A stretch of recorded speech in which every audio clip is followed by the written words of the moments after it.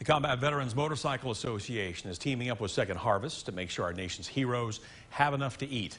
Today was the nonprofit's quarterly mobile food pantry held in Rutledge. 4 times a year, the organization gets together to put together boxes and then give out food as a thank you to East Tennessee veterans and active duty personnel that might need a little extra help.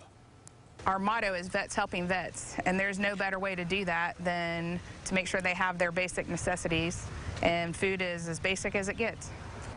We're told 125 to 150 veterans received help from these mobile pantries at each event. There is no residency or income requirement to get a box. Recipients just need to bring their military ID.